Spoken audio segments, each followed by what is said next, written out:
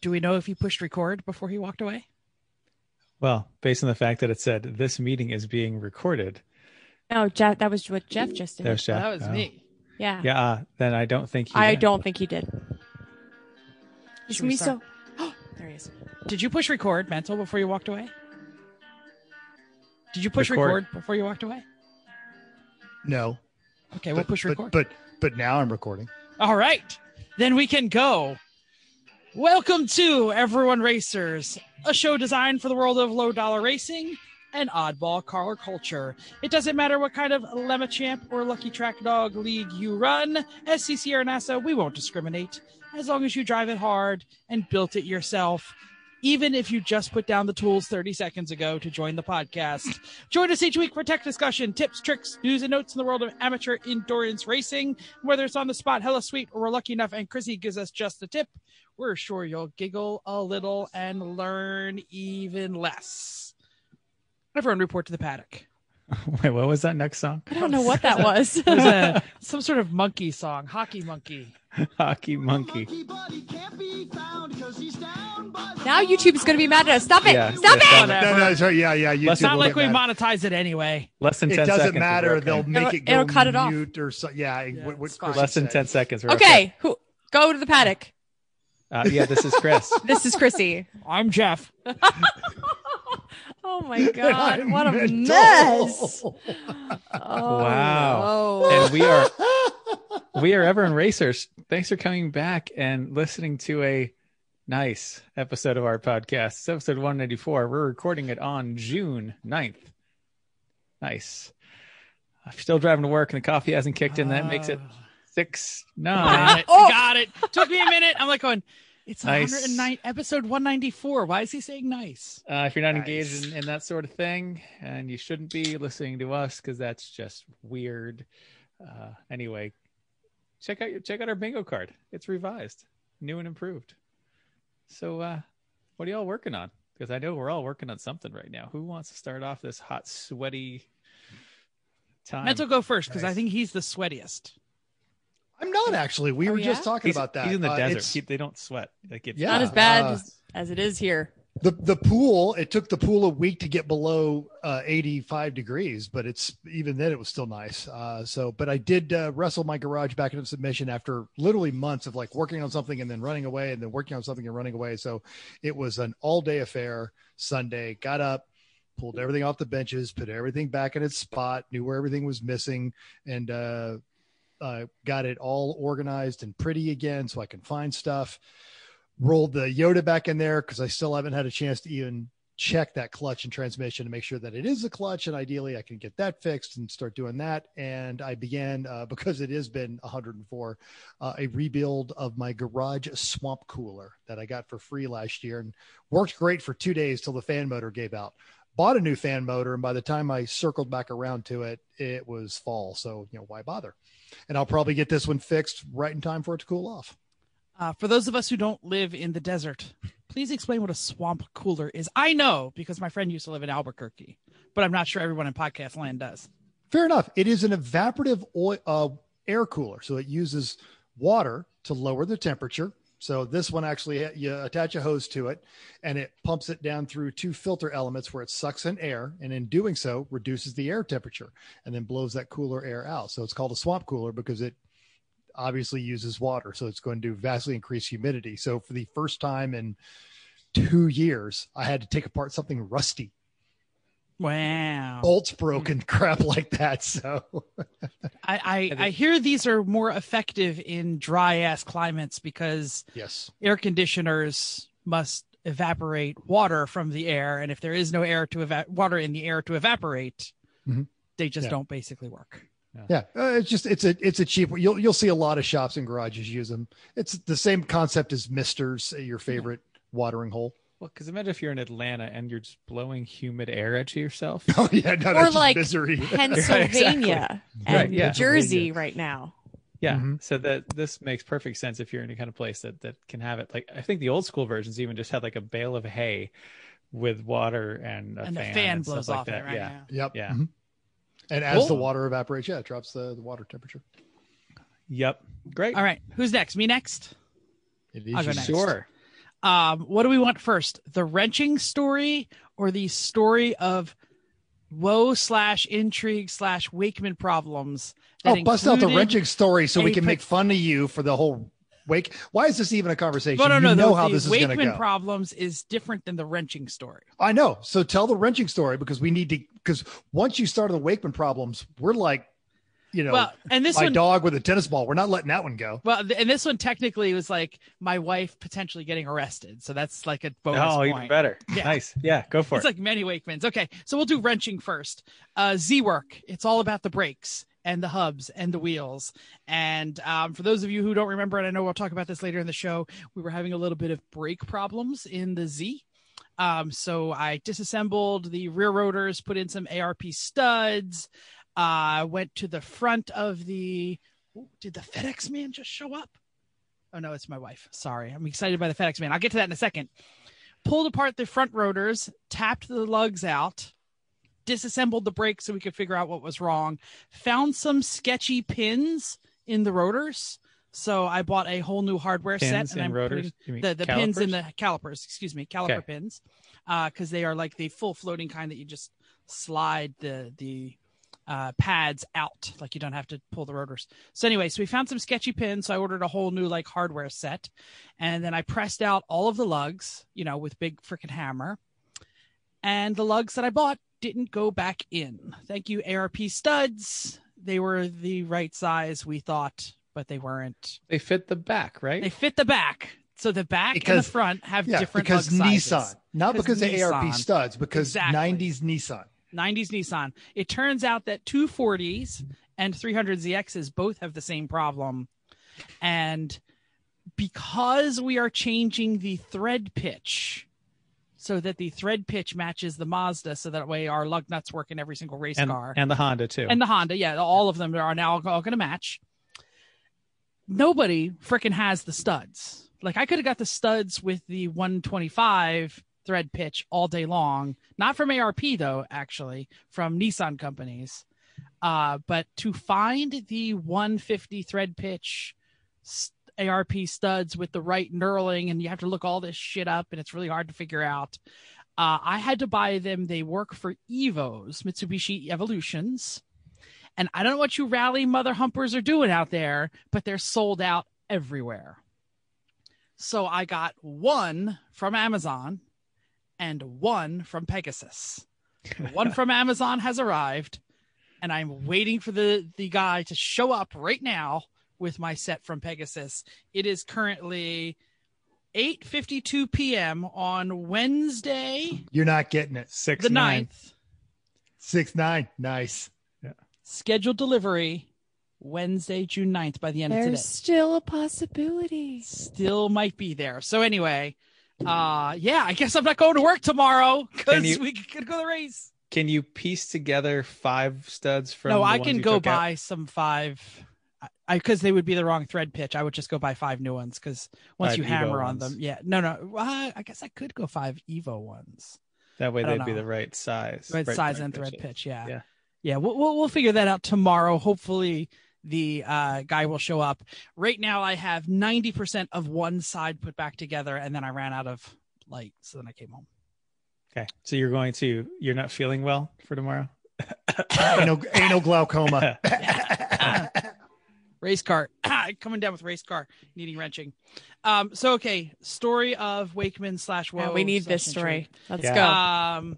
So anyway, I am working on the Z, and I text my brother like, "Hey, you coming over? I'm starting work." And I said, "Oh, by the way, did you get the tires? We should take care of that." And this is Sunday, and he says, "Didn't you already get the tires?" Because I worked Saturday, so we didn't wrench on Saturday. I said, "No, why do you think I would have gotten the tires?" He said, "Because I shipped them to your house, not to my house." Now, he lives 3 blocks from me, by the way. All the projects at your house. It makes more sense. Yeah. Have it and also, he works weird hours. You're somewhat predictable. I'm not predictable. Jim works at home. He works at home. He never leaves the house. Yeah. But anyway, his hair. But I have the truck, so sure, deliver him here. So I say, didn't get him. And he responds back, "Fuck, I delivered them to your old house in Hewitt." Holy crap! Are you kidding? For those of you who don't know, this is the other side Jim, of New Jersey. Isn't Jim like the smartest of all of us? There's I'm going to say you could click the wrong link and end up having it go to the wrong place pretty easily. If that is saved in your, if that's saved in your. I feel like account. I usually check that. I'm not going to go there. So this actually, is the only reason I usually check it is because I've made that mistake. Yeah. You make it once and then it becomes like a thing. So this is where the sketchiness begins. You think the sketchiness is. I'm waiting for Chris to get back because this is where the sketchiness really happens. He can hear. He can hear. It's Good, Bluetooth. good. Yeah. Oh, okay. So Jen says, well, I'll text our old neighbor and I'll see if they got him. So she texts the old neighbor and she says, hey, do you have the phone number for the people who own our house now? We delivered our tires there. And the neighbor went, oh, you're screwed. They're assholes. So she texted, I have the text thread here to prove it. Catastrophe. So I told the old neighbors that used to live in your house, this is from the neighbor that we like, that they could ship their race tires to my house because my mom would be home. Her brother had them shipped to their old address by accident. Did you get there? Did they get there yet? I assume they didn't send it because it never got to my house. And they asked me and I was like, what? I told her I'd reach out to the neighbors. Her response was, girl, I had them fuckers sold. They were stupid. They could have tracked the fucking things. Ups.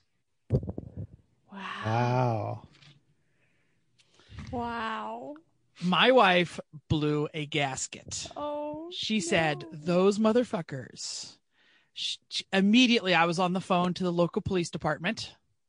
Local police department said, you can't make a report on the phone, so you'll have to come in. My wife said, I'm going. She got in her car and she drove 2 hours. Yeah, 2.5 hours. 2.5 hours to fill out a police report. And the police officer basically said, oh, yeah, young Skippy over there, he could take the report. And young Skippy takes the report and then he hands it to the desk sergeant. The desk sergeant goes, 25 Riegler? Can you wait here? I'll go knock on their door.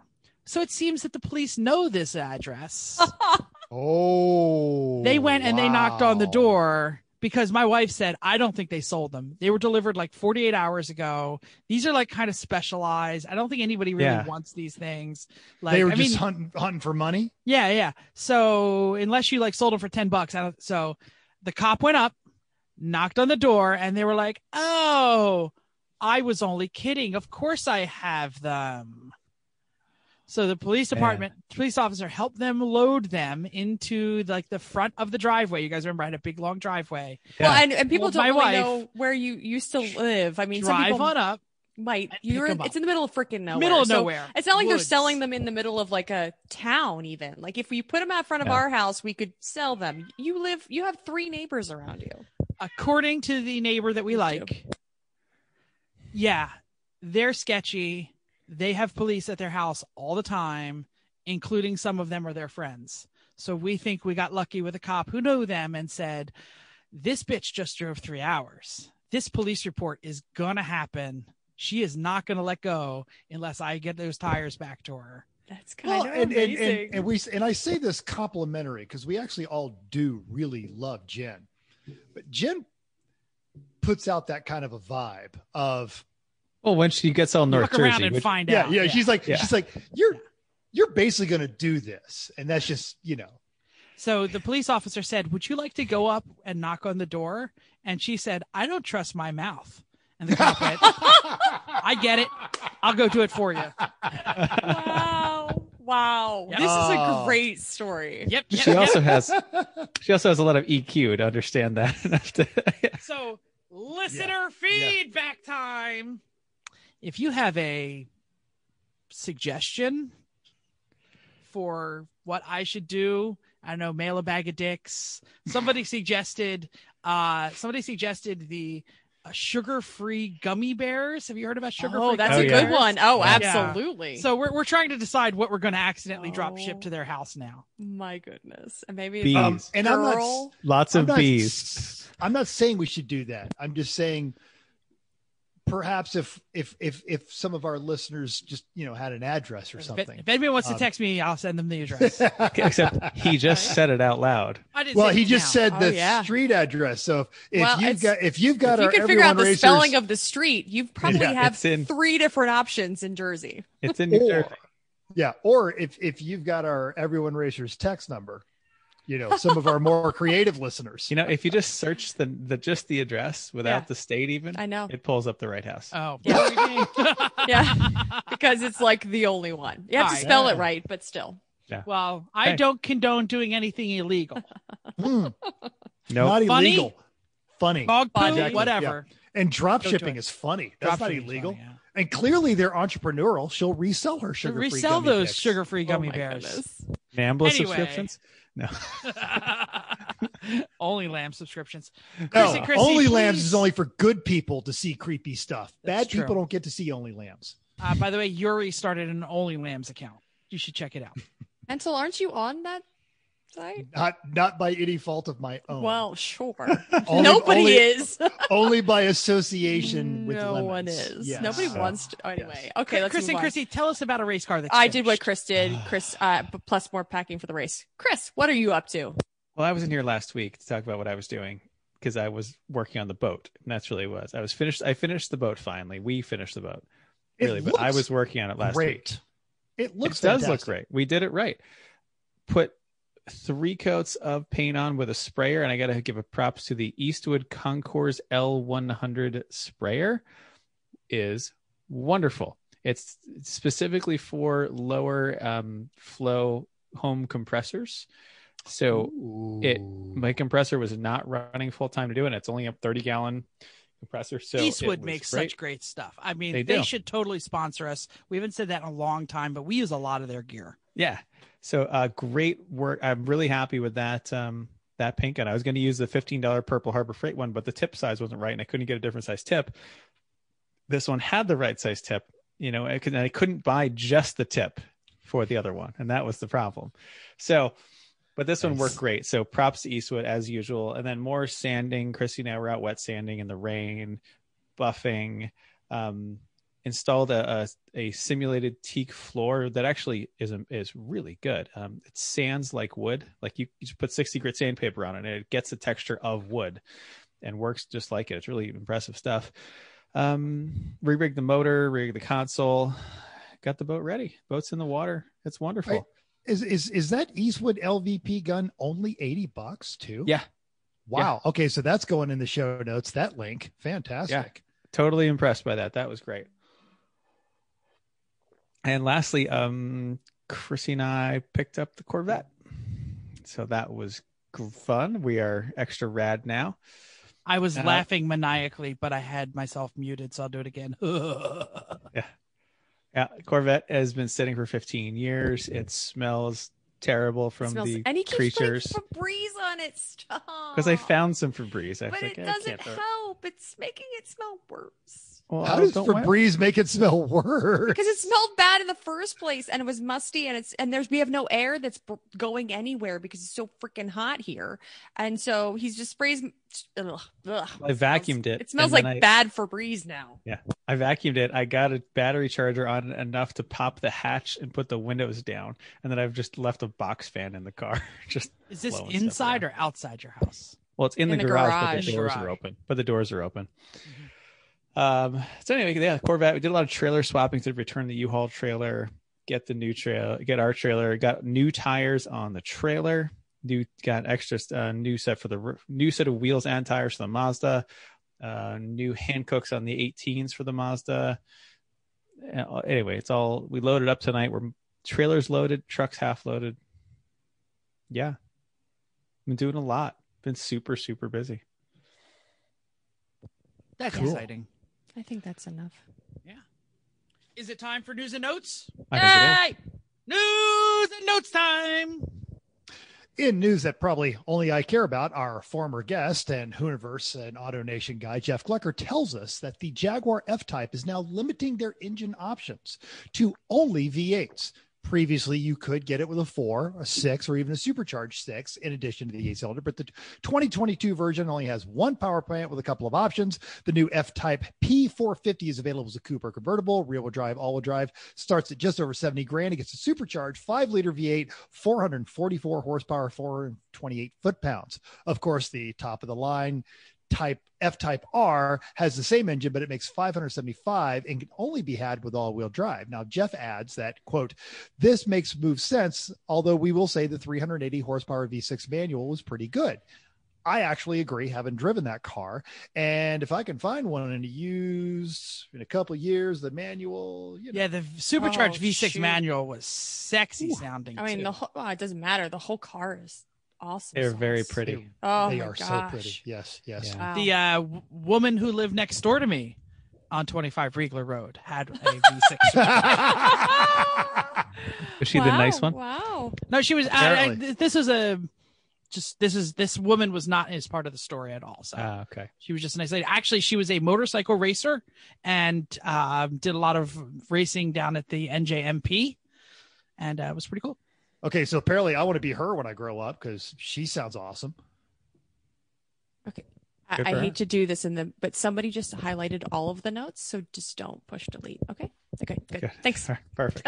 I just Sorry, was trying to undo it. That was me doing the links. Okay, is it unhighlighted? Yep. Yeah, you're good. Yep. It's good. Cool. I'm sorry. I apologize. My I don't bad. like to do that, but I just didn't want everything to go away real fast. Do you enjoy F1? I hope you do. Do you like U.S. Grand Prix? You probably do. Well, this you might get seconds this year. Hazel Southwell from The Drive tells us how a second U.S. race might happen, and the world is still emerging from the Rona, so the F1 schedule is still all over the freaking place. So the Canadian GP was canceled, replaced by Turkey. Then Turkey had to be canceled because of travel restrictions in the country. France was going to be moved to this week. More on that later. The Red Bull Ring is retained from 2020, and 2 days ago it was announced the Singapore race was canceled.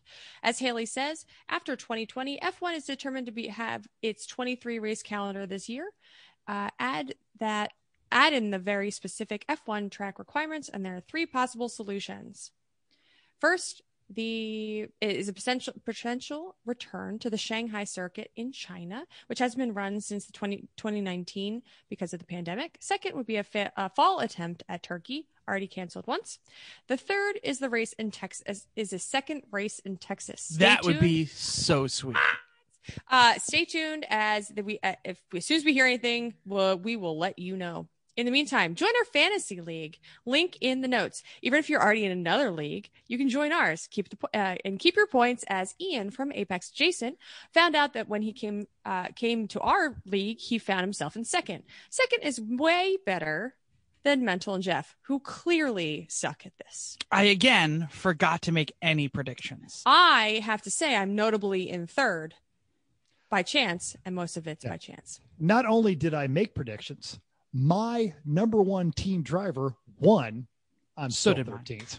So did mine. That's why we didn't. That's why you didn't catch me, because I had the same thing. And nobody picked the podium. Nobody picked the podium. Yeah. It's like, what? Who would do that? Oh my gosh! And I traded Seb. He came in second. I got rid of him. Who thought Seb was going to come in second? I mean, not even Seb. Yeah, right. He was like, Seb didn't know. Yeah, this is the most excited podium in a long time. Those guys were all they were crunked. And the rest of all the normal podium people were like just sad because they're like, wait, nobody's cheering for me. No? This isn't an F1 show, but I have 2 things I want to say. One, please. Seb, why is he still rocking the pink helmet with BWT on it? Because they're still a sponsor of that team. Absolutely. They are. I did not know Last year they They're were smaller. a title sponsor. They're just now they're not giving not quite the as cognizant. Got it. But he didn't paint his helmet, I guess. Whatever. The helmet in F1, the helmet money goes to the driver. Yeah, I'm aware of that. But anyway, and then another thing I want to say is we're not going to talk about the race. This is not an F1 podcast. But Pirelli's got some shit to come out. Explaining to do. Somebody's getting fired. They're like, they hit something. No, they didn't. Bobbity boopity. It was a debris. It was a debris. Bobbity boopity. In the same place on the track. Yeah. Yes, Holy- it's the same to be. It's not the Anyway. same. Oh my gosh, we could go on. Do we have anything else we want to talk about? I'm going to talk about something we all like, and that is trucks. Fine. No, We were actually invited to the online reveal of the Ford small pickup. I had no idea. Mental, you put that in the notes. We got an invite. You didn't tell us. Oh, yeah, I still get all those emails. Oh, that's awesome. Rhonda with Ford marketing. Absolutely. Well, we're journalists. I don't know. I know if we're you know journalists, but I didn't notice because I would have checked that out. It's called the Maverick, which is pretty cool. I don't know, resurrecting the name of the small car from the 70s. But the internet agrees it's really a medium-sized pickup, not a small pickup, but it's still full of some neat stuff. It starts under $20,000. Entry-level powertrain is a hybrid. The gas part is an Atkinson cycle, 4-cylinder, combined with a hybrid powertrain, gets you 191 horsepower, 155 pound-feet of torque. It's an estimated 40 miles per gallon in the city, 500-mile range for the tank. It's crazy. It can haul 1,500 pounds. The hybrid, 1,500 pounds, and has this really cool, it can haul 1,500 pounds. It has this multi-cargo area flex bed thing. They're trying to get a little too cute with the bed, I'm going to be honest with you. But it comes with an open source link so you can see what other people are doing with their Maverick. I don't know if you're really a Maverick. You don't care what the other people do. The hybrid setup can tow 2,000 pounds. They also have an EcoBoost, the 2-liter EcoBoost with 250 horsepower, 277 pound-feet of torque, and it gets an 8-speed auto and can tow 4,000 pounds. Link in the show notes is to a Jeff Glucker Auto Nation video review and Jason Torchinsky Jalopnik write-up. I love small trucks. It's a unibody, right, Mental? It is. More of it. Yeah, I think more people should be driving little trucks with unibodies, but people won't buy a Honda Ridgeline because, it's a Honda. Yeah, right. All the Ford lovers that called the Honda Ridgeline, that's some kind of not a queer, real truck. that ain't a real truck. Now they're like, well, shit. they're having a hard time with this. Okay, They hold are, on. and it's like a double thing too, because now are they going to use their electric F-150s to block the superchargers at the electric station with the electric bulldozer? Yeah. Damn So it. anyway, more people should buy this. Chris, hold on to your tookies here. Nissan still sells 50,000 Frontiers a year. Yes, I looked it up. 54,000 Frontiers sold in 2020. All you idiots should stop buying them and go buy a Ridgeline, or now you can buy. And how Ford many Maverick. how many of those actually are like rental car fleets? Because I get offered, could be right. I get offered a Frontier a lot. If you want a brand new 2005 Nissan Frontier, you are in luck. True. But it is. I think it's Torchinsky said it in his article. It's addressing this thing that everybody whines about, that you can't get a cheap truck, that you just, I don't need to tow a fifth wheel. I just need to be able to throw crap in it to do my yard and that kind of stuff. That's perfect. Now you have an escape with a bed. Yeah, if you're towing a motorcycle trailer or a pair of jet skis, Or this truck is for you. 15-foot boat or something. Yeah, little bass boat. This truck is for you. Mm-hmm. And Jeff, I threw the Ford link to the information that they sent out to the journalist. Nice. Upcoming races. This weekend kicks off the Pacific Northwest Rally. Some really great stuff there. 2 kit cars, an 80 American Fiber Craft Aquila. Never heard of that one. I'm sure it's terrible. And a 74 Bradley GT that everyone knows those. It's definitely terrible. Yeah, absolutely. But also running is a 67 Volvo 122S wagon, 55 DeSoto, 79 Datsun 210 wagon, 78 Toyota, 76 Jeep CJ, 73 Jeep J20. Man, you know how you know it's in the Pacific Northwest? That's how you know it's a lot of old Japanese cars. Best, craziest entry, though, is probably the Land Rover Discovery 96. It's a terrible year for Land Rover Discoveries, even by Land Rover Discovery standards. And it's going on a rally? Yep. This is a terrible idea. As a former Discovery owner, that's a bad year. As a Discovery owner that hated me, it's even worse. So they're going to be very comfortable until they're not, and then they're going to be very tragic. Good luck, all. There's no way the suspension works on that. Now, fortunately, the older ones were all coil. Oh, that's coil? Or they fixed it. They weren't air. Oh, because we had the air, and that's what. Yeah. Yeah. The air just didn't like you. Mental, does your wife still miss it? No. Honestly, yes. I'll compulsively be going through Facebook Marketplace. You should go, oh, a disco. We should get another one, except no more cars. Yeah. And honestly, she's not wrong. Occasionally, Rika, the big dog, will look over my shoulder and be like, oh, I miss that truck. Yeah, no. Back to the racing. WRL's at Heartland Park for an 8 and an 8. Now, they've only got 23 cars, and rather than our standard fare of how this all breaks down, let's play a game. There are no Hondas. Anyone want to guess, out of those 23 cars, how many of them are not BMWs, Miatas, or Porsches? How many total again? 23? 23. 10. 3. Chrissy? 7. 2. Oh, I win.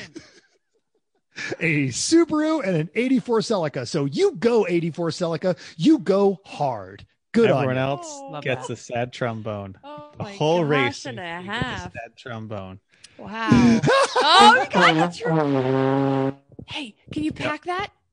Yes. Actually, yeah, because Please. Eric will be there. Yes. Oh, of course. Oh, man. I'm so sad I'm going to miss. What? Okay. And Lemons is at NJMP, 127 cars. Whoever's starting, it's not, I don't know if it's me. I don't know that I want to start. I nominate Eric and Jim. I think. No, what? Jeff wants to start? I'll start. Okay. Okay. Anyway, So. 20. We didn't even. This is usually a Friday night conversation. Anyway, 23 BMWs. Boring. 7. Jeff's mouth is full. 7 Miatas, 10 Hondas, 4 Porsches, and more good stuff than we can list. We will talk about that in a little while. Yeah. Yeah. All right. Sorry. So Jeff's mouth I gotta is full. scroll Let's down a move lot. on to Recent results. Sorry, he doesn't Sorry, have to go I was yet. scrolling. Oh, it's my turn. Got it. Sorry. That's okay. Lemons ran at High Plains, Colorado. A and overall was flat face in a Miata. B was Salty Thunder and their unacceptably reliable Fiero. I don't know how. Is that it? I didn't realize that existed. Yeah. Is it Oh, yeah. actually a? That's the second time they've won. They at the 24, they ran one of them in the short race and won that too. That guy is so into the Fieros, and he's also really hardcore about having the 2-car team. Like when he runs out here with 2 cars, he makes 2 separate trips, towing these Fieros out. He's the one with the From Fiero back tattoo, right? No, that's a different guy. Oh, that's a different. This guy's But, much nicer. The Fiero yeah. back tattoo guy was kind of a jerk. This guy's super nice. We met Yeah, him and when we were out there. he's got good drivers. Chris Champion, I Yeah. think, was on one of them. Yeah. Yeah, I mean, he knows how to pick people that know how to take care of a Like, car. that's unbelievable. Class A was Gutless Cutlass and an 87 Cutlass Supreme. Hell yeah. That's Sexy. great. Org choice was Hangar 13 Racing in a Vega. Excellent. Judge's choice went to Gun Barrel Cobras and their Toyota Starlet. And they took I Got Screwed. And from that guy has a build thread in the GRM for him. That has a Suzuki 2.7 liter V6. And this weird distributor that's built, it's a Jeep distributor on a bracket that has a belt drive off the cam Whoa. of the Suzuki motor to make it work. Then it has like a carb with a manifold they made. I mean, the whole thing is this is shocking. and that of course anyone- of course that's going to be Judge's choice because it was Phil's race. yeah. I can't believe anybody has a Starlet. Starlets are like extremely popular in High the desert. import racing crowd. High Like, desert. Drag racers, they love drag them. racers, man. They put wankles in them and they freaking Yeah. put them into 7 seconds. So Yeah. All this stuff that doesn't rust out there. Regional award was Roll Cage Testing Contest first place, went to deferred maintenance in their Chevy Love that they rethemed for this race. Again, something we haven't seen in years here. Road Mangler Cup, limited to those who run Yokohama tires, was the 2010 Hyundai Genesis of the Racing Baguettes. Finally, IOE was Caddy Daddy and an 81 Rabbit pickup. that's amazing. Also things you don't see in the Northeast anymore. No. Hyundai Genesis, if you got a good one, that could make a pretty good race car. They got a lot of power in there. AER ran 2 races at Summit Point. Race 1 had the first 4 positions all on the lead lap. But first was Rubin Performance Garage, that's spelled like the sandwich. because they're a barbecue shop too. That's there you go. Yeah. 37 seconds over ITS Racing, who I believe helped me get my computer working the other day. I called ITS and I said, but never mind.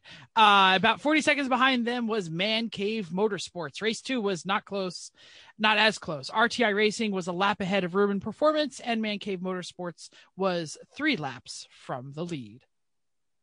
WRL was at Daytona after 14 hours on the banking. Screaming Goat Racing edged out Automatic Racing by a mere 3.7 seconds to take the win. I'm sure that was very exciting. And the third place car was TLM USA, 2 laps behind. Lucky Dog up at Pacific Raceways. Saturday 6-hour race, very close. Entire podium on the same lap. Rocket Bunny took the overall by 40 seconds over Team B, and just 9 seconds behind that was Finally Racing. Sunday even closer. Team B eked out the overall 1.8 seconds in front of Finally Racing. Third, Three Thieves, 30 seconds back. The 84 Monte Carlo of the Intimidators finished 24th on Saturday and 31st on Sunday. That's a good name for that. I hope it's black. Listener feedback or time. Yellow and blue, for the Wrangler. I guess, era. Blue and yellow, sure. Randy B. Bisher is commenting on my thoughts of the luxury mammal getting out of his tiny little fist. He said, I bought my Fiesta partially for the reactions of the bystanders when a car gives birth to me. It has been totally worth it. He also said he's had passenger tires 2 feet in the air at an autocross. He knows it will never flip in the other direction. That's why I don't want to buy a Fiesta ST. A good circle track car for Randy there, going always turning left. Yep. Chrissy posted a picture of our new to us Doug Nash 4+3 84 Crossfire injection Corvette and got a lot of positive responses. So if you haven't seen it, it's very dirty and it smells very bad. Head to the Facebooks or Instagram, and it is better and worse than we expected. I was hoping you would pick one of those. I didn't know which way to go. No, it's both. It's both. Can you clear up the Doug Nash controversy? This is a 4-speed regular stick with some sort of overdrive thing. This is the only manual transmission you could get in the 84 Corvette, and it was only in about 20% of them. It is a 4-speed manual transmission that is basically an old school T10, like a Muncie T10, right? It is notchy as all get out. It is a terrible shift. It is only 4 gears, right? And they said, well, 4 isn't enough. But GM didn't have really a 5-speed that was going to hold up to this kind of power. So they stuck with a 4-speed, but knew that wasn't enough gears. So essentially, they stuck a Power Glide automatic on the back side of the T10 with a little switch. Power Glide, 2-speed. Exactly. With a little switch. And that's it. You can engage overdrive in second, third, or fourth gears. And there's some kind of, if you also floor it when overdrive is down, it'll automatically downshift the overdrive, but leave the manual in the gear. I remember from driving around in high school with Paul, we're like, this is dumb. And we're in high school. Okay. And this is obviously your friend, Paul. We all know Paul. We've seen him at the track. Everybody doesn't know. Is this better? Well, I mean, everyone's on the podcast. Is this better or worse than the skip shift? Yes. Ooh, good question.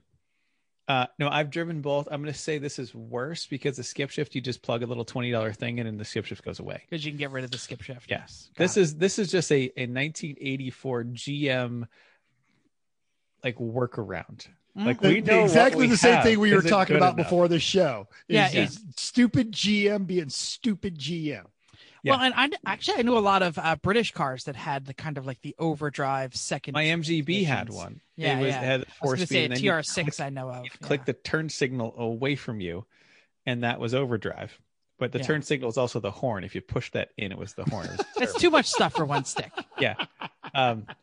So it's not good, but it's better than if it was just a T10 4-speed. So who knows? Better than an automatic. Yeah, absolutely. Once the car drives, I'll tell you what it's like. All right. marginally. But I It mean, has but some it's cleaning and but it's 1984. Like, this is 1984 GM. This is not good.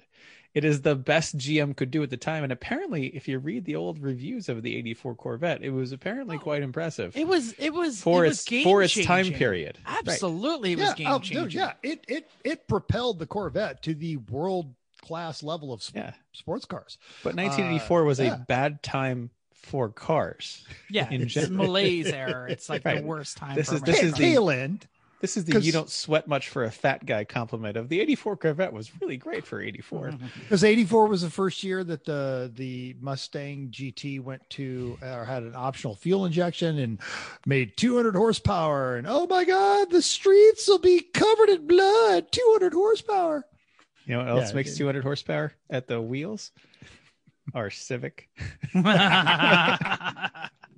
Yes. I suck at racing. iRacing. I have no idea. I was So busy every had single day. Yeah, I had the notes and somehow they've gotten misplaced on here. It was no pedal, no wheel. They had about 8 competitors and I forget who won, but what notable was Lady Aubernon made it to the podium. She finished 3rd. It was awesome. So we decided she was the winner and then she joined us in the booth, me and Hamza in the booth, the rest of it.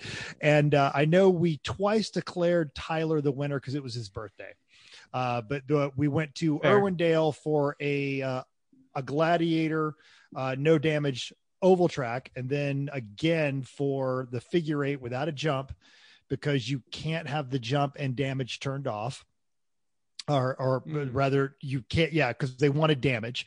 And then we wrapped the whole thing up with Barber in rally cars on the short course at Barber. But genuinely just a good time. Forgotten how much fun all those people are, how much fun it is. Hamza joined us in the booth and we did our normal thing. We talked way too much about 70s TV shows and mustaches and a lot of other weird things. This coming week, it's the Enduro at Lime Rock. You should join us. You got nothing else going on because TV's all repeats and it's too hot to be outside. Unless you're driving home from the track. Unless you're driving gonna home from the be track. a In which lot case, of us. put it on YouTube on your phone and then just plug it into your car stereo. I'll be Listen. home in time. I wonder if I get a hall pass. Like, hi, I've been racing all weekend. Can I go to Lemons broadcast? I don't know. That's gonna fly. It's like, let's push your luck after I just got your tires out of hock for you. Yeah, I Oh, she- know. Facts. she probably had a little bit of fun with it. I Yep. mean, she's fired up. She but was on the chip. Yeah, she was Yeah. definitely out for blood. That's all good. All right, E1R race. In prep for the Lemons race, we had Mental set up this week's race at Lime Rock. It wasn't smart. Why did it not go well? You just set it up at different times, but was anything else? Well, tell us what happened, Mental. Let's do the Yeah, first yeah. hand. So I left the default, which is 20 practice, 20 minutes qualifying, 20-minute race. And my microphone is not working on my Oculus, but my headphones are. So people Welcome were to talking our to me. world. Hello. Right. So people were talking to me. So while they were doing that, I popped out of the first race and went and changed the second race very, very quickly so I could make it back in. And I changed it to 15 minutes of practice, 5 minutes of qualifying, 40-minute race. And that went over like a lead balloon. So the first one started at the first race started at 5:30. The track was very cold. Actually, I loved it. I was driving the Cayman. We were using the Skippies, the Miatas, the McLarens, all that kind of stuff. Actually, now I'm taking Chrissy stuff. So, No, I'd rather hear from you. You were there. Let's do it. So for a while, I was actually doing pretty good. Of course, Santiago didn't show up till the second race, so that explains a lot of it. It was, I don't know. I'm good at taking bad cars at bad tracks. That's where I'm competent. But you get somebody that knows what they're doing with a good car, and I'm a dead man. And then so the second one I started immediately after that. So it was right at sunset.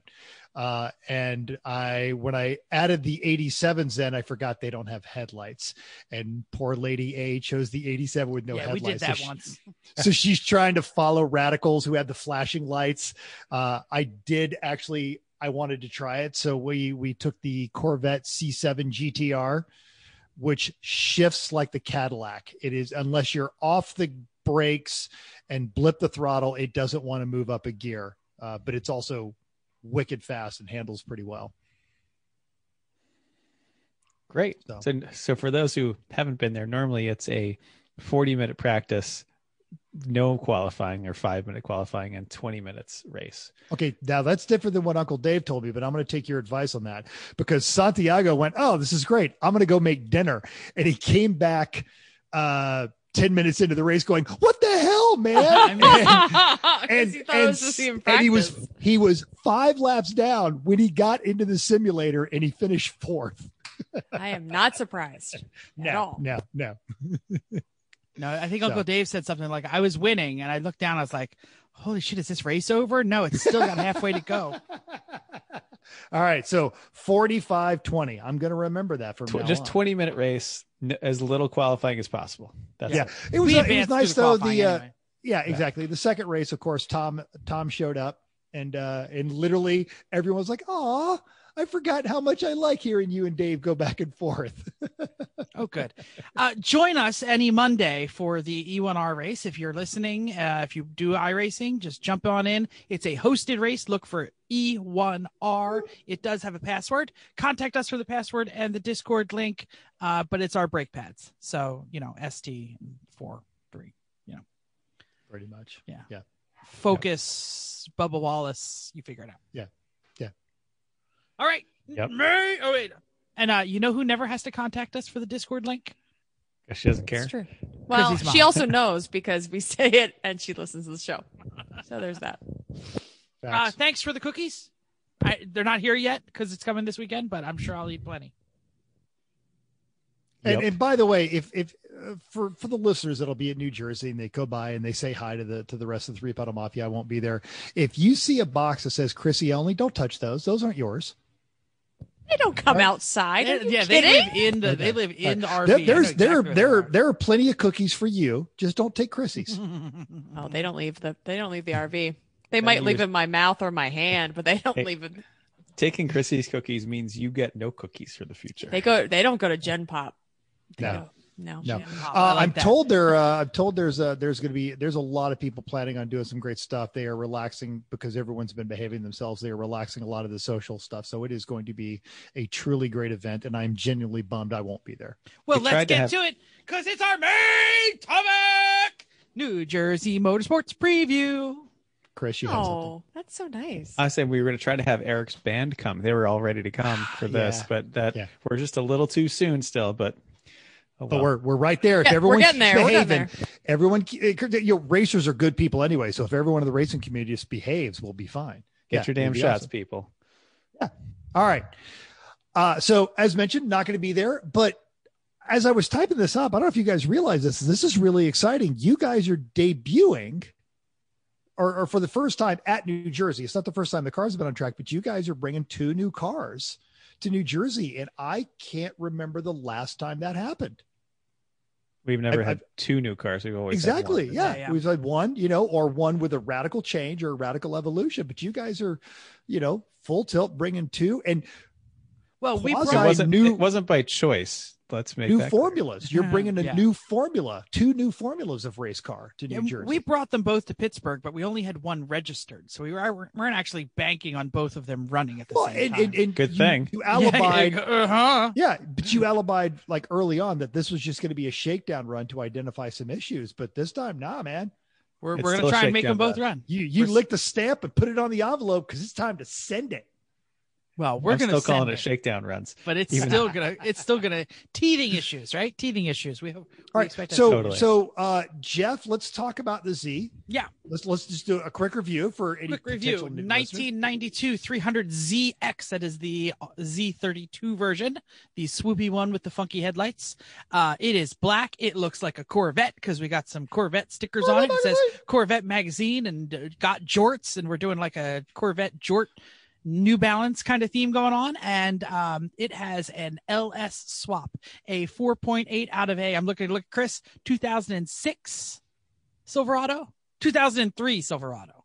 I was close. It's a Gen 3 V8. Gen 3, thank you. And Chris did 90% of the hard work to get it in the car. I did 90% of the easy work too. So he actually did like 180% of the work. But pretty much.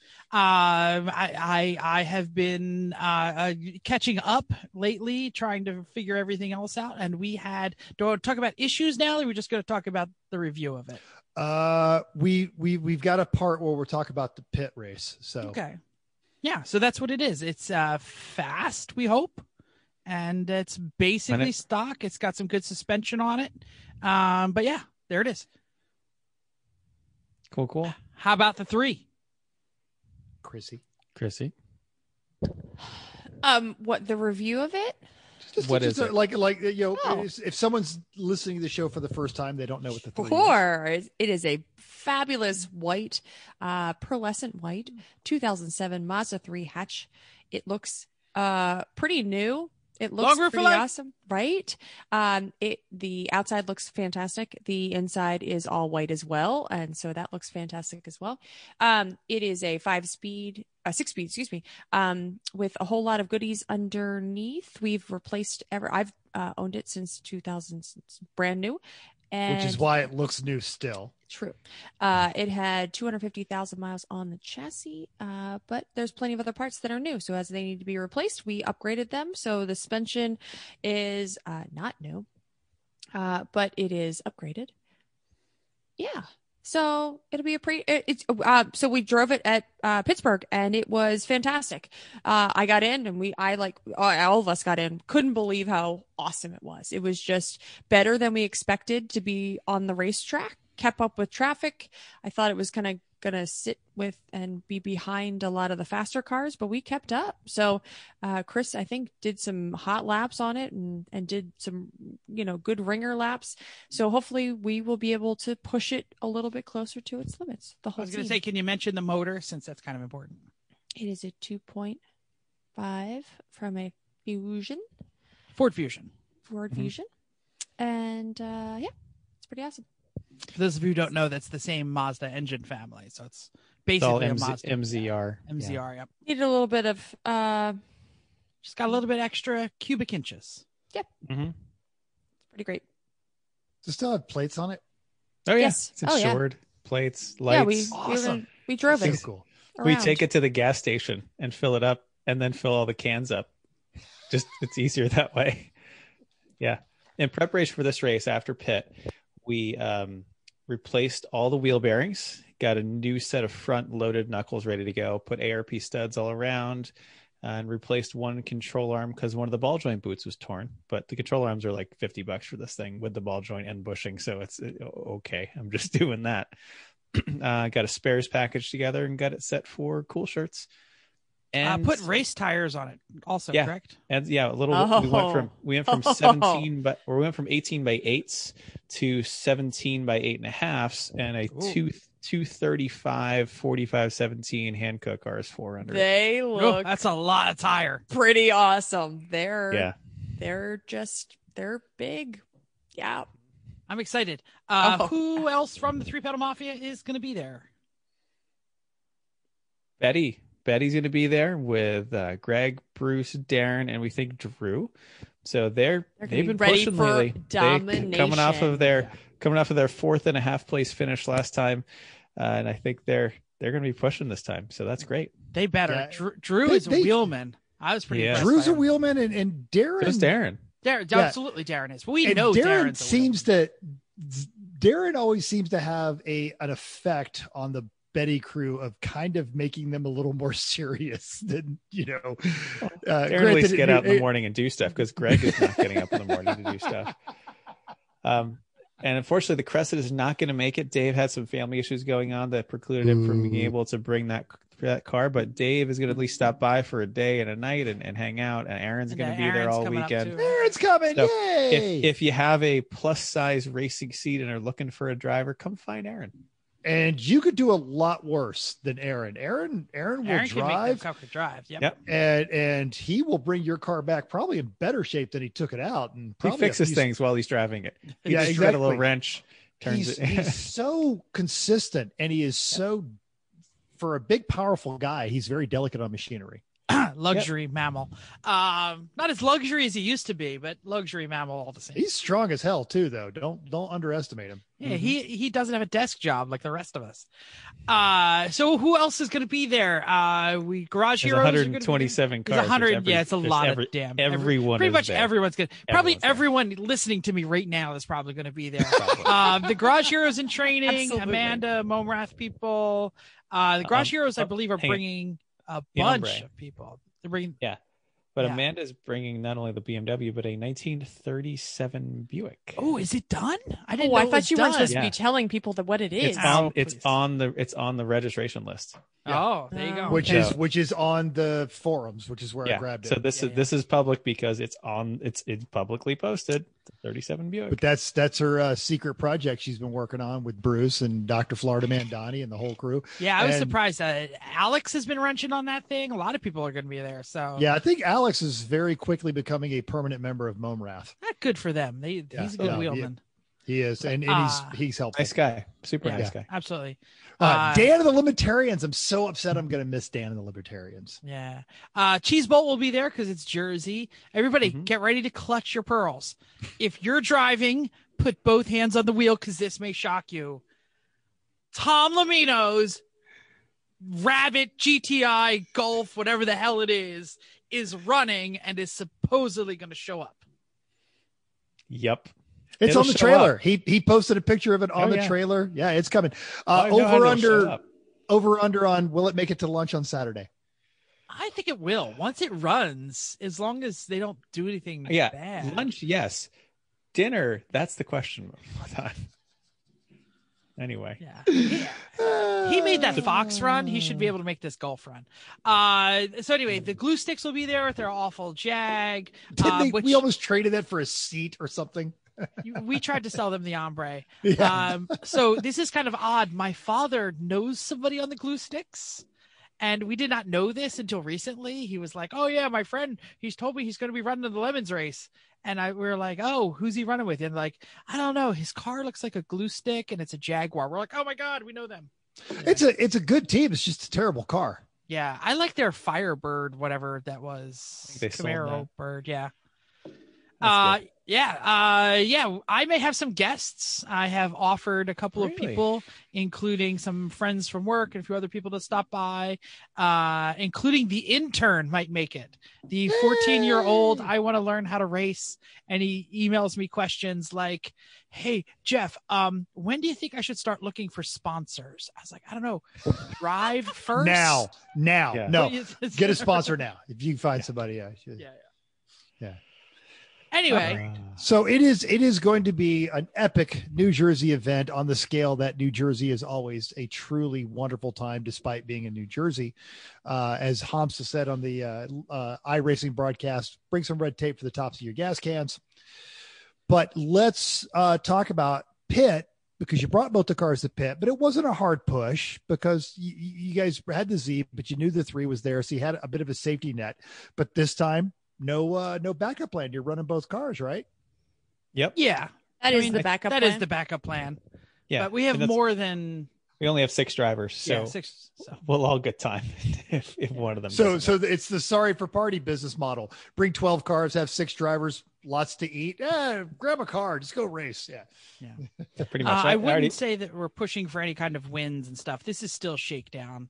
I think, this is my opinion, I think the Mazda is probably closer than the Nissan to having all the teething things worked out, because we got probably equal time in both, but the Mazda was a freaking Timex. It ran the entire time while the Nissan was braking the entire time. When you start with a car that was driving around everywhere, getting groceries, going to the airport, doing everything perfectly well, being loved, and then don't touch any of that. Amazing how that works. It's Stop like adding power to your car. Yeah, someone once said that motor swaps are hard. I think there's they did like a podcast about it. Couple shows of it. Couple shows about it. Yeah. So let me discuss the brake problems because I mentioned that. We sent Eric K 914 Lover out in the beginning of the race, and he reported almost immediately a brake shudder. And the shudder got worse, and it was not a lot of laps before it started, our theory was that we got a bad break-in, a bad bedding of the pads. So we got a new set of discs. We swapped the discs, and then immediately that started shuttering too. So this has been part of the things that I've been searching for my wrenching between the races. We had a leak in the power booster. So that was replaced. I don't think a leaking power booster would cause that. But maybe it was doing something and activating the ABS, because it does have ABS. I don't know exactly what was happening. Like I said, I mentioned that we replaced all of the hardware, and I checked to make sure all of the braking system was tight and doing what it should. So hopefully we fixed the brake problems. I also cut new rotors. By the way, where do you find someone to cut rotors these days? I had to find like a 60-year-old dude in a machine shop who's like literally in the back of a deli, like an Italian deli. You had to drive around the deli and go in the back door. Well, and so like you got a sandwich guy. while you were there, or what? You got a grinder. Have. You got a grinder while you no, were there. Hoagie. There's no grinders Hoagie. here. All right. Yeah. It's Philly. But anyway, yeah, literally in the same building as a deli, in the back, you literally had to drive behind, park next to the dumpster, and there's like a greasy door that's open and a 60-year-old guy sitting on a stool waiting for you to show up to machine stuff. So you know it was done right. Yeah, totally. Sure. So anyway, yeah, so that is not all together because we are still waiting for the FedEx guy to show up with the new ARP studs for the fourth corner. So power steering, I'll mention the power steering. It was puking power steering fluid because we had a bad AN line that we built and a bad banjo bolt that Jeff over tightened that was aluminum that snapped, and they were one-time use because when you torqued them the second time they just broke. That has been replaced with steel banjo bolts. It's good to know. Goodness. Just the one, because the other one didn't leak. So although I have a steel bolt for that. That actually entire banjo is the same banjo as some sort of popular turbo. I think it was like a T25 turbo. So that was easy to find. The other one is a size that exists nowhere except in the Nissan power steering rack. So, of course, yeah, I did buy the bolt, but I didn't. Since it didn't leak, I didn't unbolt it. Yeah, totally. Leave it alone. It's fine. Exactly right. Don't touch it. I also moved the cooler. I mentioned that last time. We were getting some puking of power steering fluid. We put in a reducer, blah, blah, blah, blah, blah. I think that's fine. I am very confident that I have fixed the power steering. Do we have any extra fluid? Oh, gallons of it. Tons. Good. Excellent. Fantastic. Okay. What else do we need to know? What's next? All right. So let's see. So we went through that, and then the 3, it just worked really, really well. Awesome. So we talked about that. Now we talked about the power steering thing. And then somebody called us a wuss for not running it without power steering. And in this particular instance, and in several instances, not having power steering really is kind of a safety issue. Anybody want to touch on that? Because it was puking fluid all over the ground, really is why we pulled it in. And also, you're running some fairly massive meats up front, and there's a giant 4.8 liter truck engine sitting on that axle. So it's not easy to wrestle that car around, even at speed. Yeah, I mean, that was less of a concern than the fact that we were putting oil all over our tires and everybody else's tires. All right. Yeah. Power steering fluid is nasty stuff. It is. Yeah. So, okay. And by the way, it was puking out, like fire hose puking. So like the track guy came to find, I say, do you know who has this Nissan here? It's like, yeah, that's ours. He's like, yeah, you guys are leaking some fluid, because as you look at the track that goes all the way from the upper garages down goes the right. hill, This wasn't to drip, left, drip, drip. right This was to the a car. lot. And I said, oh yeah, we know. That's why that car is not on track and not going on track. It is going right in that trailer. We moved it last night. So sorry. He's like, okay, good. Just didn't want you to drive it anywhere like that. Here, have a cookie. Thank you for coming by. Dealer's choice on what breaks next. I have a thought. Well, before we talked about what's going to break, what's going to work? What do you guys think is going to be really awesome about that Z, particularly on the non-Dong course of New Jersey? Chris, I'll give it to you because you drove it more laps in anger than I did. mean, if it's running, it's fast. It's fast. It's so fast. And it's really like balanced. a little scary fast. Yeah. You have to figure out how the pedal will give you all the fast. You can't. It's not like Honda stand on the gas fast. It's so modulate the gas. All the time. Absolutely. And it's an electronic throttle that we built out of the Silverado pedal. So some people complain, not me. Some people complain that there was a very short throw between nothing and holy fuck, hang on. Well, that comes from GM. So we left the same length of the pedal. We just changed the shape of it. I hope I'm not the complainer. I just have to get used to it. If it's I remember running the Honda after the swap at New Jersey. And at the end of the straightaway, it was one of those, wow, this is alarming. This car is really, really quick. And you think the Z is going to be like one of those, I am really going supercar speeds right now. Well, at Pitt, I was doing 120 coming like on the back straight without trying especially hard. And also passing people enough that I took my foot off the gas and I looked around really carefully. There's got to be a yellow flag. I got to be right. Yeah. So all right, it goes. Yeah. All right. What the first thing it's going to break is all our gas cans from putting so much gas in the Our credit cards are going to stop and question us because you're like, are you sure you want to be dumping this much gas in Jersey? What are you doing? Yeah. How much 93 can you possibly use? All of it. So I think we should make some sort of bet, inter-team bet. The first person to bend one of the cars owes somebody something. So the first person who makes contact with something in the 3 must buy Chrissy, and we come up with something. Good idea. Right? It's not going to be me. And then the first person who bends the Z has to buy something else for the team. I don't know. Just because we've never had like such pristine cars. The Z has some previous damage, but the sheet metal is pretty darn straight. And we mentioned that the 3 is like perfect. So listeners, if you have an idea of what the first team member who bends Chrissy's car or bend Chris's Z should buy, either the team or the person, drop it into the doodly-doo or get a hold of us on any of our social medias or text us. 484. I bet is Jim. Well, we know that, but not who, but what should they buy? Well, I don't know. This is a wonderful idea. Mr. Matthew is going to be driving with us this weekend. Yeah, I still think Jim. He gets a little aggro. Like a bump. It's not going to be me, probably. But there's a little bit of pressure with these cars, so it's hard to say what might happen because there is no pressure with these cars yet. No, there's pressure to not mess anything up. Not screw them up. Yeah, I know.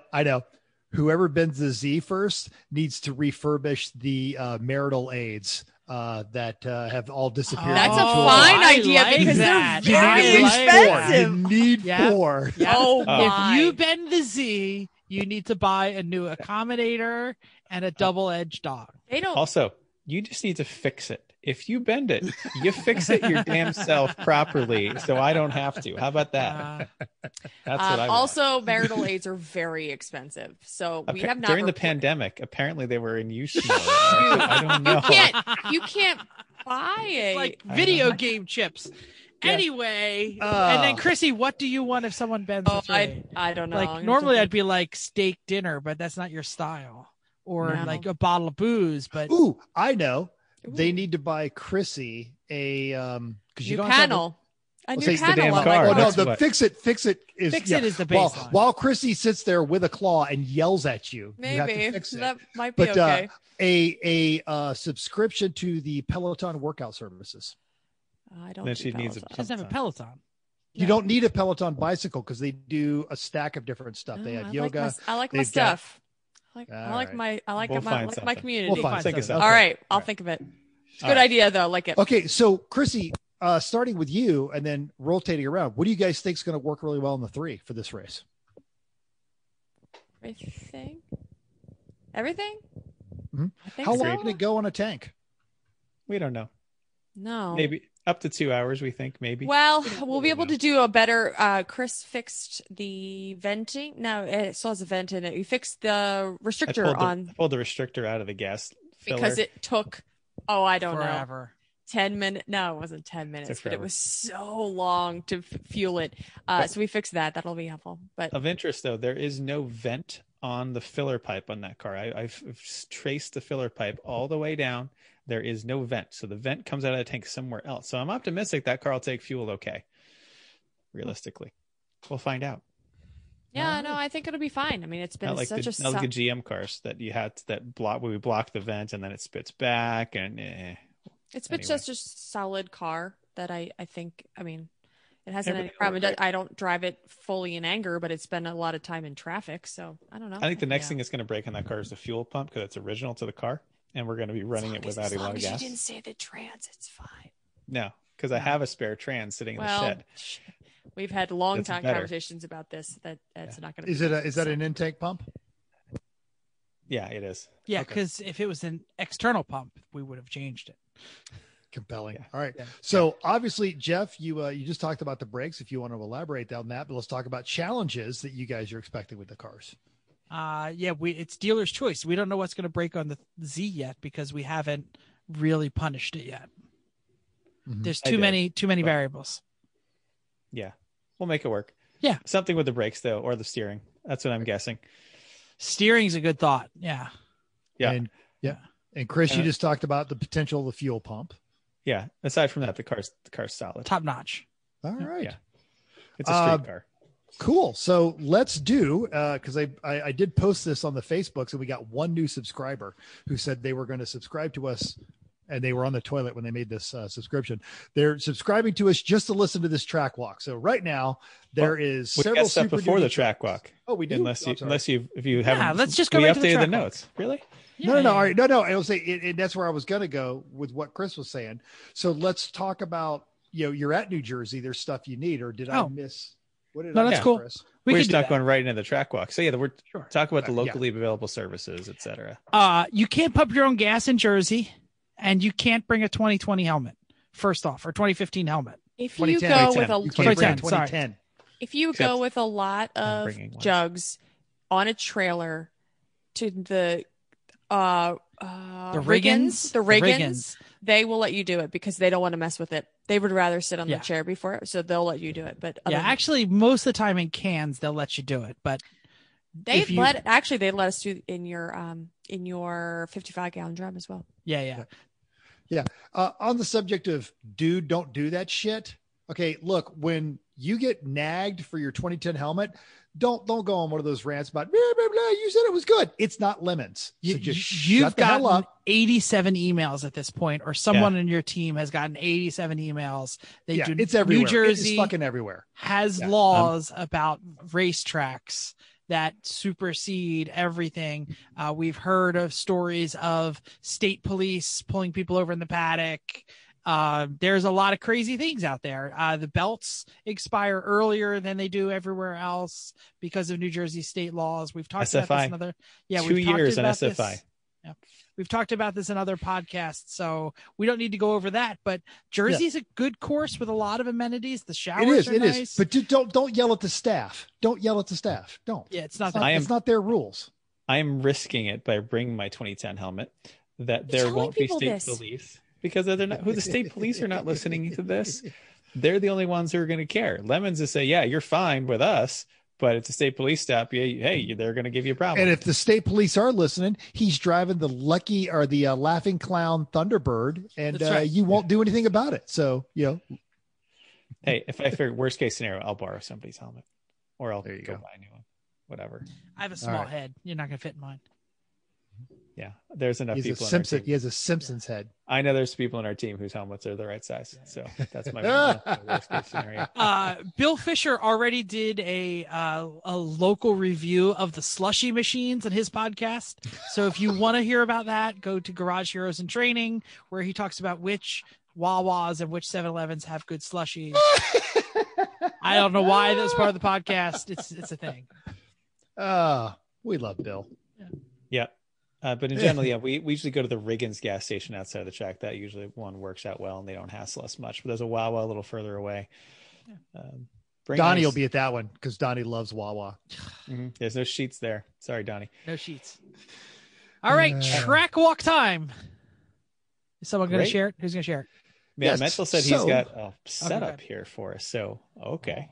All right. So as we talked about, this is the non-Dong course or the non-Toyota water pump course. And there we have it. So that's nice. There is.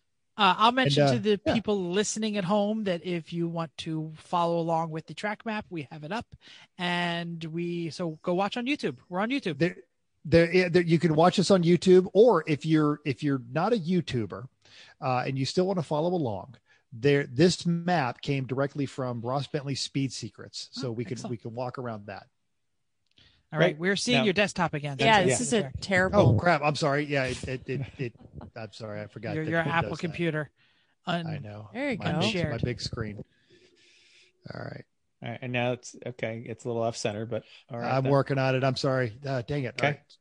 Right. Now you mentioned something about a video earlier. Do you have a video? I do. I have a video up right now of a Porsche GT3. So I figured we'd start with the map, and then we can just pause the video as it goes. So there's that guy.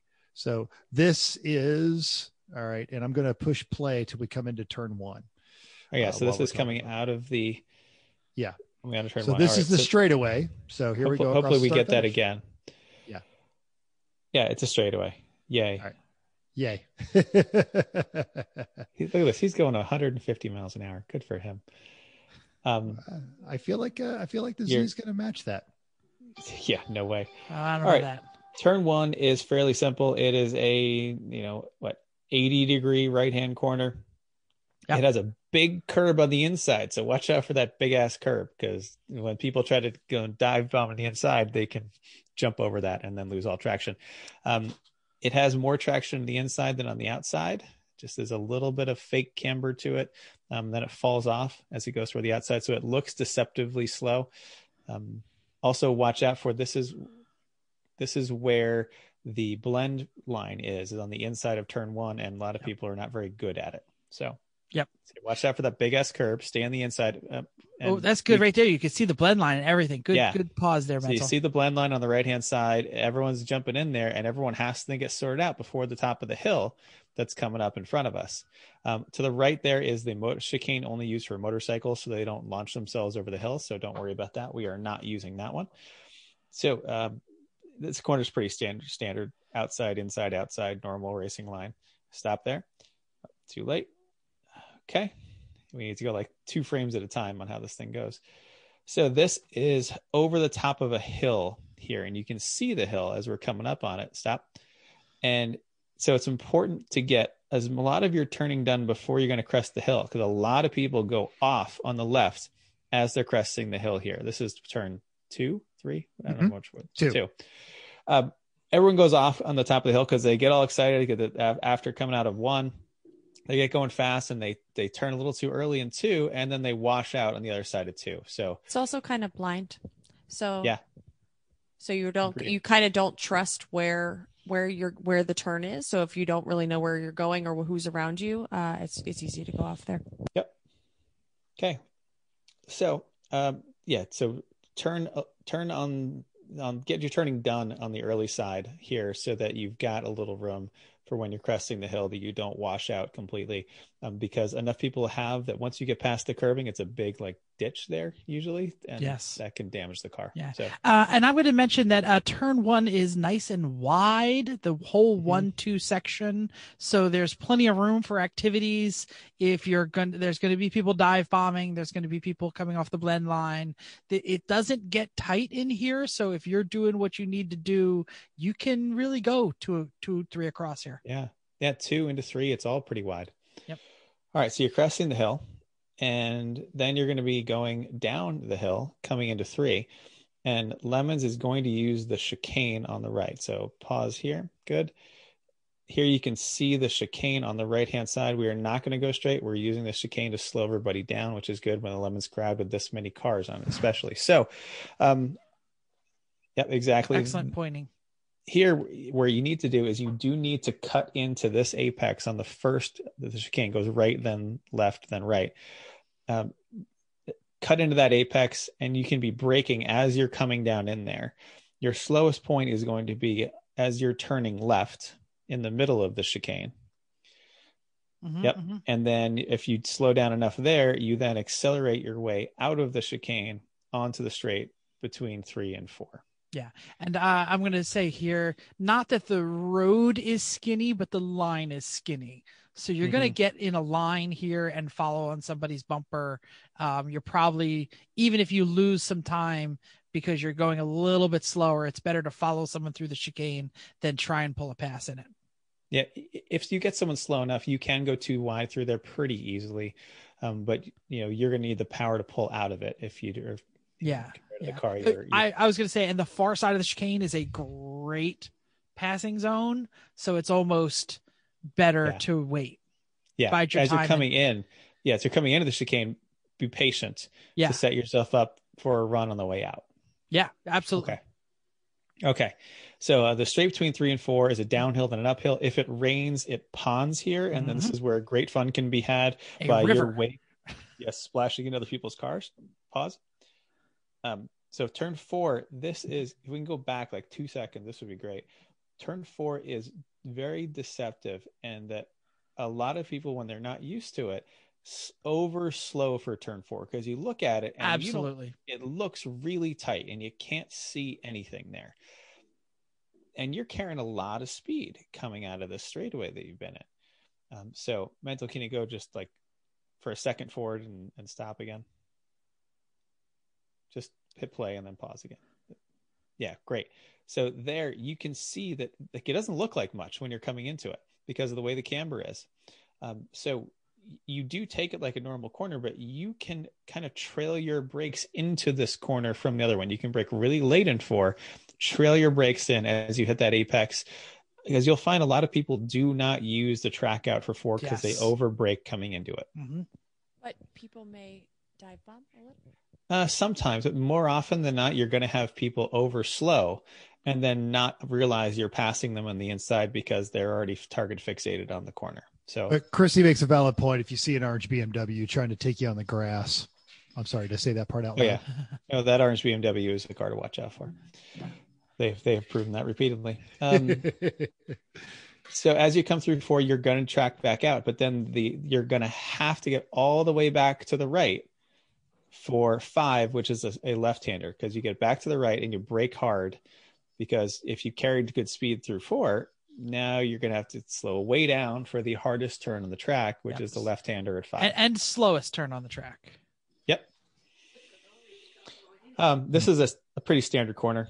It's a little bit over 90-degree left. It has a big curb on the outside that's initially helpful, but if you go over the curb, you're in a ditch and it is not helpful. This is a place where a lot of passing will happen. If you have a faster car, just come up the inside, pass people on the inside, stay on the inside, rock your way out of it. You can see how big that ditch is on the outside, though. Yeah. Avoid that. But I'm glad he's on it. That is a very smooth curb, the curb, and you will use it. Yeah. But if you're off, as our friend Matt discovered a few years ago, it will grab your wheel and throw your car. That's the other track, but yeah. The other track, oh, dang it. Sorry. I knew that. But all right. So bad. Yep. So now you're in a little straight between 5 and 6. This is usually enough. Like you pull up one gear and then you're deciding, well, do I need to shift for the next one or not? I say go ahead and shift, because you're not going to brake much for 6, depending on how fast your car is. You'll brake a bit, but this is also an increasing radius corner. It looks tight at first, but it's better than you think. Downhill-ish. Slightly. Yep. It goes downhill more after the corner. But it's a fairly standard line. Nothing particularly exciting, except you can carry more speed than you think. This is coming into the corner before the condos, which is 7, which is a pretty hard right-hander. So you usually do have to brake pretty substantially here for 7, because once you go into 7, now you're going to, let's talk about the 7, 8, 9 complex, because it's all really one corner. The condos are on the outside. That's how you kind of know where the condo corners are. Once you make the harder turn at 7, the turn opens up, but usually you are full on the gas through this whole corner as you make this long right-hand sweep. Coming into 9, though, you need to be aware that it's going to tighten up. So we're drastically. Let's watch the videos through 7 and 8, and then we'll talk more about 9 when we get there. Because 7 and 8, once you break through 7, watch for track out at the outside of 7, because a lot of people do, and it's trashed over there. Again, another big ditch. So there's through 8, and then pause. So now we're in 9.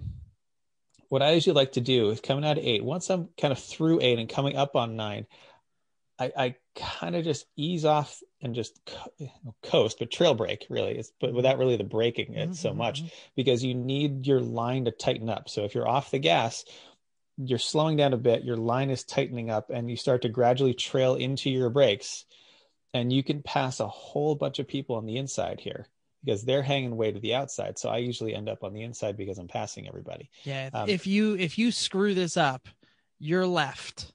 If you do this right, you're right. Yep. And even when I have nobody around, I don't go all the way out to the left before 9. I kind of stay middle. Yeah. Maybe 2/3, while trail braking it and trying to get the car to rotate just a little coming into 9. But always be careful here, because quite often people are going to push too wide and push out. It happens. I'd say every other lap, you're going to see someone do that. It happens all the time, because they don't know how much 9 tightens up as you come into it. Watch the G meter. I want to see this thing. So, yeah, it's a lot. So come through 9, and now through 10, this is the octopus. This is a big, long, sweeping left-hander. Looks like the octopus's head, everyone. Yep, that's why they call it the octopus. Depending on how your car is at steady state sweeper cornering, you can pass a lot of people in this corner. Like I used to do that in the Civic a lot. I just drive around the outside of people and go right around wherever people aren't. That is the right place to be on this. Yeah. If there is no one around, here is a top tip from E1R. Hook your left wheel onto the curb at 10. Yep. It is amazing how much more traction and how much more speed you will have. So about a third of the way into the corner, the curb starts. You want to hook. Well, there are listeners. Yeah, I know there are listeners. Hook your wheel on the curb. Do not go beyond the curb. But if you just stick your left side tires on that curb on the inside, it just grabs hold, and you hang on for dear life as you go around that corner. It's amazing. So when we had non-turbo, non-K Civic, you'd put your foot down a little bit before where we're looking at right now. We do it like at the start of the curbing. Like at the start of the curbing. Yeah. And you would not lift your foot until turn 1. Yeah. So this is a great sweeper. It's a great section. If you have a low horsepower car, if you have a Miata or a 1.6 liter Civic or, a Dos Chevaux, I don't know what you got out there, what you're bringing, just put your foot right to the floor here. Yeah. Because now you're coming out of 10 into just basically some S's that most cars can handle. Okay, you're going to have to watch traffic here, because if someone got a really crappy run out of 10, now they're going to be offline for the S's and in your way, slowing down and in your way, right? But normally though, like you just kind of bounce off the two corners of the S's like the straightest line through S's. Basically, this is not complicated. Hit your apex, and pause. Come down to the bridge. You can start to see now. You're fine. That was a good spot, Mental. Oh, sorry. I'm starting to preempt you because I know it's going to take a second. So you're good. Just leave it there. Yeah, it's fine. Coming up to the bridge, you start to see. First off, this is how you get into the paddock. Is the cones there, the white line, get all the way right. It can be hard if you have a slow car and you're coming through the corner to get right here, because people are passing you on the right. So sometimes a little forethought in coming through the octopus is going to be necessary to get you on the correct side of the track. Stay on the outside of the octopus and stick your hand out, because you're going to get clipped on the S's. So it's better to be on the outside for the entire S. Agreed. All right. So 12 is coming onto the straight. After you come into the bridge, it is a deceptive corner from how it looks coming into it. But notice the curbing. You can see the curbing here. Just barely. This is friendly curbing. Run over it. Oh yeah, I'm looking at this GT3 going, hey, that guy messed that one up. He's way off. He did. Keep your left side tires on the blacktop. He did get there. Keep your left side tires on the pavement, but you can put the rest of your car over that curbing. Something, don't they get bumpier at the very top? Like, right, if you go up and over them, there's a problem. Yeah, all the way to the end. But the spot you want to be is friendly curbing. Yep. Put the car over it. And this is like 6-8 feet wide. Like this is not like huge. Normal curbing. It's a wide candy stripe. Almost your entire car can fit on it if you keep the left side. Civic ones could on fit on it pretty much. Yeah, it could.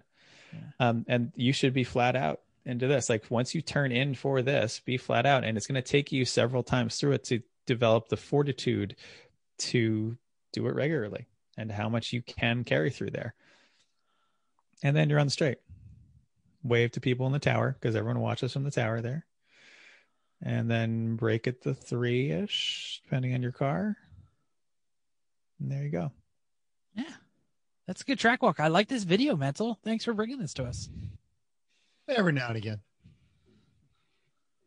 Excellent. We give Mental crap, but he does a lot of the work for the show notes. Totally. He did all of it this week, right, and it's really great because the rest of us are all thrashing right now. So wonderful. All right. Any other thoughts on New Jersey motorsports before we wrap this pig up? Don't take the paddock spot right in front of a garage. It's not yours unless you have the garage. There's good tons of paddock out there. If you want power, tell the people at the gate when you're there, I want power. And that way they give you the little receipt you need, so that then you put your hazards on when you're there in your spot, and a guy driving a Jeep will find you and unlock the power box where you are. That's how it historically has worked. Good thought. Yeah, Mental. If you didn't pay for power, don't try to take power. As much crap as we give New Jersey, the staff at NJMP are friggin' phenomenal. The paddock may not be open when you get there, so go to the bar because it's a great bar. I do love the whole facility. It's a great place to be. Showers are in the hangar-shaped building that's over where the track store is. Mm-hmm. Fuel tanks, as you come over the bridge, the fuel station is going to be on the right. It's just 2 big white tanks. That's where you buy gas. They have run out in the past, but you can go over to the other track, but that's a pain. It's a long way away. The store there is pretty decent. They have ice. They have all the supplies you generally need. The track catering will deliver to your paddock from their restaurant. You just call them and tell them where you are, and they'll bring it to you. Yeah. So that's always nice. And it's good. Good. If you got a hotel near the track, I'm sorry, they're not good. Yeah. So I was going to say that there's not much close to the track. You have to drive into town. It's a good, even just go to the 15, closest Wawa. 20, 15 minutes, but it's not near anything because it's near a airport and a motocross and. But you can stop at Blinker Custard on your way and get some ice cream. You can do that. There's this place called the best sushi in town. And I keep going, this is like a 1-horse town. It's probably the only sushi in town. Probably. So I'm not that impressed. They're not lying. There's a decent pizza joint downtown in like the downtown area. I mean, like we went to. You know what? There's a lot of parts places. That's true. There's like 4 different parts places in town. But sometimes you don't really. Junkyard you do not want to go to. No, that's they suck. Don't go to those. They're the worst. Yeah. Mm-hmm. Yeah. But like the O'Reillys, the AutoZones, all of them. Yep. But yeah, whatever that place was that sold the Firebird motor and the boat motor, and they sold somebody else a crap motor too. Verns. Yeah, all terrible. I'll just throw them under the bus. Please. Verns. Awesome. Is it time for Hella Sweet or But Terrible? Sure. Yeah, I have a Hella Sweet or But Terrible. I mentioned last week we were talking about my favorite new YouTube channel, Bid Nerds. I'm actually going to go meet John for a beer as soon as we get done with this. Good. So you tell him that I am now their biggest fan and I want to listen to the show every day. 3 or 4 shows. I'm a little behind. And they had some comments, and I actually then saw a news article from Haggerty about it. And they by the way, I should say Bid Nerds is a YouTube channel that says what's being sold on all the major auction sites, Bring a Trailer, Rad for Sale. Monday through Friday, every day, 9 a.m. Pacific Coast, noon on the East Coast. You can get it on. I've had to watch it on Facebook because they banned YouTube at work, but you can watch it live and interact with them. It is really interesting. Chris, did you just click the link? I see you checking it out. Oh, I've seen that one. Yeah. Okay. Yeah. So anyway, they were talking, they had a Z31. That's the Z before us. And it made like $30,000 and it wasn't even a great one. It was like a sort of well done one with the wrong wheels on it. And then they showed some 240s and some 280s. And then they showed a turbo Z that got like $40,000 or $50,000, like a Z32NRs. And they were suggesting that Datsun Nissan Zs might be the new 911, where all of these high ones are making all of the cheap, crappy ones worth way too much money. And it's going to be the next car that you can't afford. So buy it now. Go buy a Z. MR2's already there. Hella sweet or but terrible. Did we potentially ruin Classic? I hope you did. I hope somebody comes along and goes, what the hell were you thinking? Good on you. Like 10 years from now, are we going to like say, I bought one of them for $800? We're going to say that anyway. Yeah. Actually, the guys you bought it from are the ones going, damn it. Before Bubba went to jail, we could have sold that thing and got him a good lawyer. Yeah. Well, that's why they sold it, because they had a court date the next day.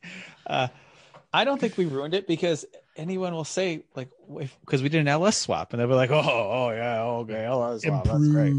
Yeah. But what if they get like money on the classic market? We don't have the one that everybody wants. Everybody wants a turbo. Everybody wants a T-top, even if it's an NA T-top.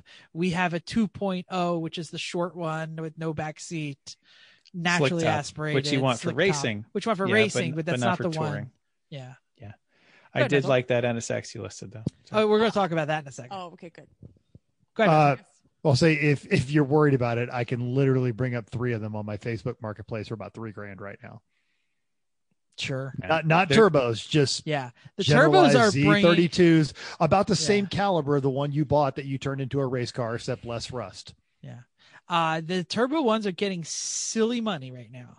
They always kind of did, because it was was the Japanese onslaught of supercars, your twin turbo RX-7s, your twin turbo 300s, your twin turbo Supras, and the NSX. This was like all 4 of the big 4 made supercars. The Z's the only one that's left that hasn't jumped yet. Like the RX-7 has, the Supra has, the NSX obviously has. The Z is like the next one, and the only one left after that is a 3000 GT, and there's like 4 of them Nobody left. wants those. Right, exactly. But I do remember the twin turbos never really, if you had a well-maintained twin turbo, it never really got cheap. Yeah, they were always obviously the best one. So anyway, I put in there a link, Chris, which you just saw. Chrissy, did you look at it yet? I did look at it, yes. You did look at it. So this is a 2005 Acura NSXT with a red exterior, same color as yours, and a dark red leather interior, like ox blood. They said what the Honda name was, but to me, it's ox blood. This is one of 3 this year that's red on red. Chris, do you want to say what it sold on Bring a Trailer? So we have to be clear on this. So I watched the actual auction. Oh, you did? Okay. Tell us about it. I am a Bring a Trailer fan. All right. Then you have to start watching the Bid Nerds, because they will bash these auctions. Honestly, and actually, Chrissy, if you're watching the auctions, they'll probably have you on as a guest on Bid Nerds. Oh, get out. You'll know your stuff. I'm a Bring a Trailer fan. I get the daily feed. I open them. I figure out which ones are expiring today. I show Chris every NSX that shows up, just about every NSX, if not many interesting cars. I ask for half of them. And we've talked about the red on red, and I did some research on it. So I am intimately familiar with this.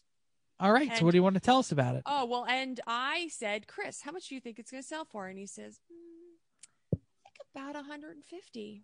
And I watched it go to 150. So, Yahtzee, as they say on the show. Well, it was because it's a low miles. It was 18,000 miles, which is super low for 2005. And I was like, wow, this red on red is terrible. And Chris is like, there are 5 of them. Yeah. Oh, I think it's I think it's 5, 3, whatever the number They was. were terrible. That's why there was 5 of them. No one wanted them awful. that way. Yeah. So that's my assessment. And now you started this with Chris. Chris, what did you think? I think we bought at a good time. That's what I think. Not go for that much when we don't sell it ever. Yeah, but, it won't. We have too many miles on it, but still. Okay. You also won't reduce your value by driving it. No, not really. It's Not that I have anywhere to go. It sits in the garage with a cover on it now because we don't leave the house. Rub it Because with a of COVID. diaper and say, one day you're going to help me retire. Everyone in my house is vaccinated, so we're gonna do crazy stuff soon. Like go to a movie. And folks, seriously, Bid Nerds. If you're at work and you get to YouTube, click on that. They start about 9:00. They might be a little delayed. Big surprise. They have wire problems. They're both really interesting people. And if you haven't checked out Porsche Road Trip on Pluto TV, it's also supposed to be coming to MSNBC. Definitely worth checking out. I finally got through the whole series. It starts out very light, ends very poignant, but it's more of, if you listen to the show, these are your type of people, just people that genuinely use cars as an excuse to bond with your friends. Yeah. If you like Porsches, you need to be watching Bid Nerds because they should call it Porsche Bid Nerds. Actually, today was, they admitted today was Porsche free. Oh, very good. I haven't seen today. I'm a couple of shows behind. So okay. Yeah. He's a little busy. Jeff, did you ever list your Mazda for sale, or is that not yet? I just got an casualty inspection of you're sticker. busy? No, I got the inspection sticker and I haven't listed it for sale yet. It's because I won't be able to show it this weekend. Yeah, because we'll be at the totally. track. So we'll take care of that. You should probably bring it to the track. And by the way, it passed inspection. I bought the car in 2012, 2013. I can't even remember. And I never had it inspected. So this is the first time it ever went to a New Jersey. How old's the intern? 14, 15. Okay, never mind. I was saying, whoever you taught to drive, stick on it. Have them drive it up, put a for sale sign on it. I bet you don't take it home. Interesting. Let's wrap this puppy up so I can go watch Loki. My son is waiting upstairs. Thank you for downloading us. We hope you enjoyed this week's edition of Everyone Racers. We also hope you'll join us in the world of driving, racing, and building because everyone can be a racer. Even you. If you enjoyed this podcast, subscribe. It's totally free. Then go to iTunes and give us a 5-star rating. If you'd like to talk to us now, right, Mental, you're on the bottom. Point down. Thank you. Right down there in the doodly-doo. Talk to us. If you have any questions or show ideas, drop a comment on our Facebook page, Everyone Racers, or email us at everyone.racers@gmail.com. You can text Mental 484-243-0455. Find us on Instagram or Twitter at everyone.racers. Thanks again, and I promise I won't be eating a sandwich next week, but we will still be here to talk about everything that happened at New Jersey Motorsports Park, including how we kept the shiny side up, or at least we kept the wheels down.